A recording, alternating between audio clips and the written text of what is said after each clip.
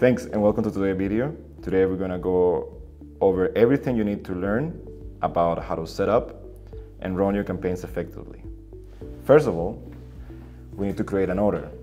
Orders, we use it to separate in between different advertisers. So if you work with multiple advertisers, you can create orders to differentiate their campaigns.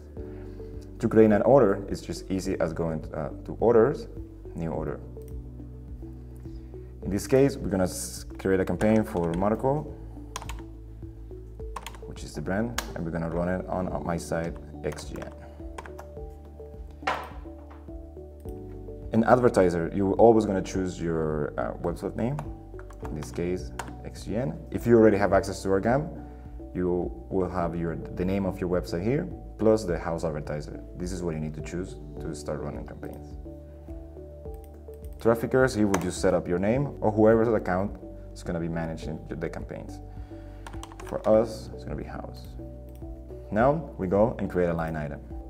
Now that we need to create our line item is the section where you add all the settings that this campaign has to have, including the creatives. So this is the part where you will tell the system where and what to run. First of all, really important, you have to name the campaign.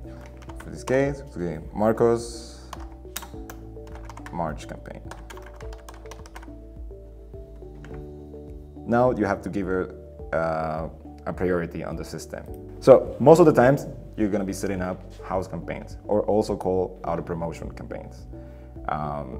This is the lowest priority on the system. What it does is fill unsold inventory, so you don't have blank space on your page. That. It's really important to give it a size. In this case, set up at 300 by 600.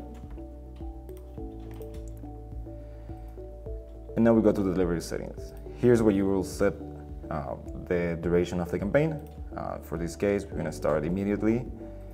And as you can see here, since it's a house campaign and it's set up on percentage, you can set it unlimited. In this case, what it tells the system is that you want 100% of the impressions that were not sold, you want to fill in with this campaign. For this purpose of this example, we're just going to do it until the end of the month. Well, since it's your own campaign on your own website, rate is always going to be €0. Now, adjust delivery. We recommend leaving these settings as they are, but in this section, you have the space to set up a user cap. What this means is like you want to show one impression in one day to each user. Then we move on to ad targeting. This part is really important because if you tell the system that you want to run a network, the system will think that you want to run in all R89 network. Unfortunately, you don't have access to that, so you have always make sure you add your own website. In this case, it's going to be XGN. Once you choose your website, you'll notice that you have all the ad units that we already have set up for you. In case you have a specific ad unit you want to run this campaign, this is the best place to add it to the campaign. For me, it's going to be the whole website. So add it, and there you go. Out of network is out of the targeting.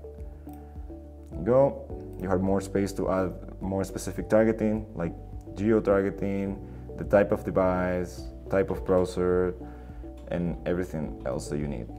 For this example, we're just gonna add Netherlands.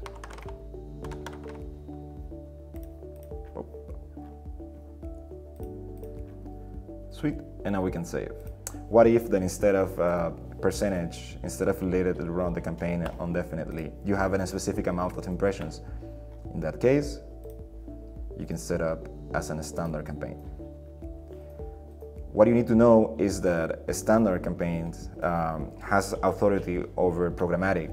So this will mean that you will serve this impression, but you will not be able to monetize that ad space. So we go, and adding a creative is just as easy as create a new creative. You first have to name it.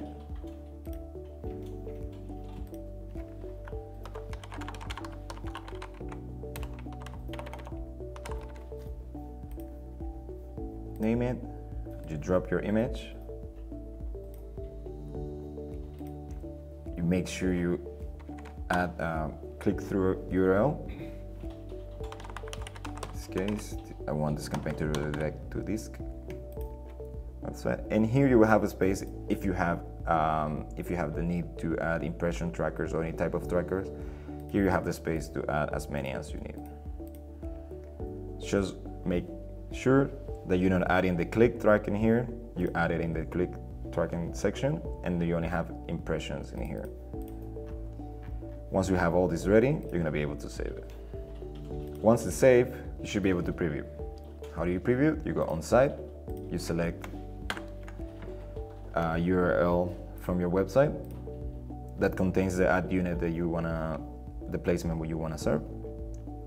And if everything was right, we should be able to see our ad in here. As we should see, we can click it. And then you will get a message that this click an impression won't count for the campaign. It's just the preview tool is helping us here.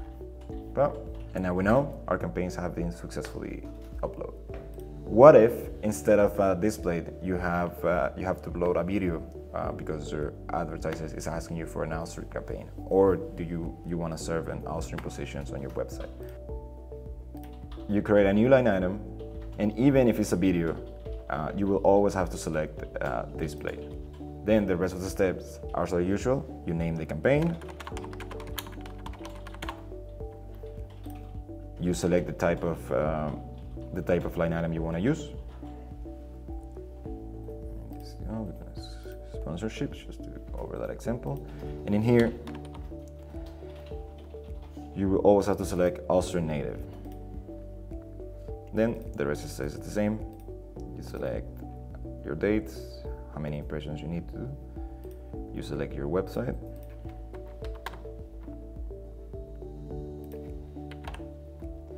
xgn.nl. Save, and we save. Since this is a sponsorship, the system is going to be able to give you an estimate of how many impressions can you make in a specific time range. So now that our line item is saved, we have to upload it.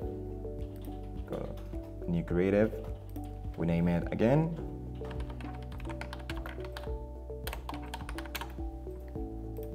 We give her our URL.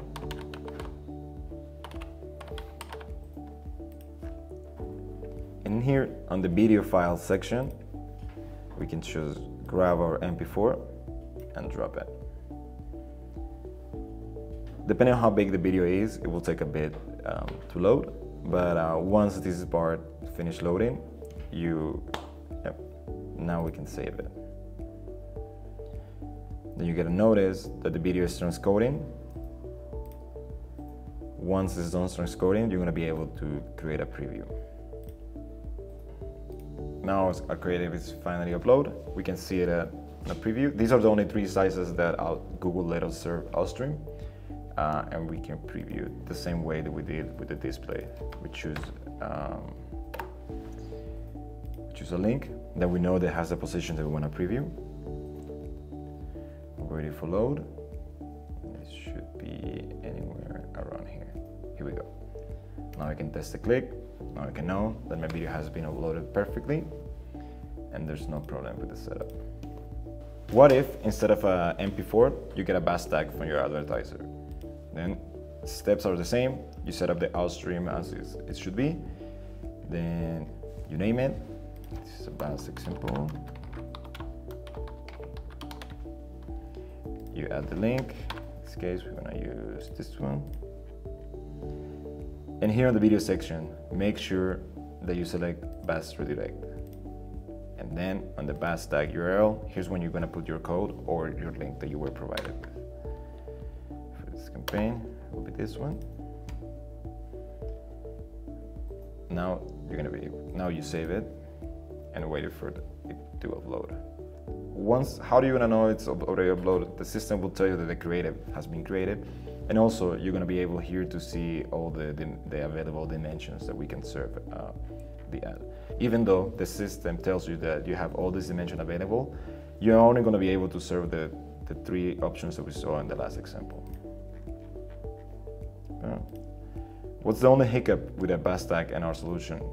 Like right now, we're not gonna be able to create a preview. If you try to create a preview using this, you're just gonna get instead of the video, you're gonna get a label on the position, like this.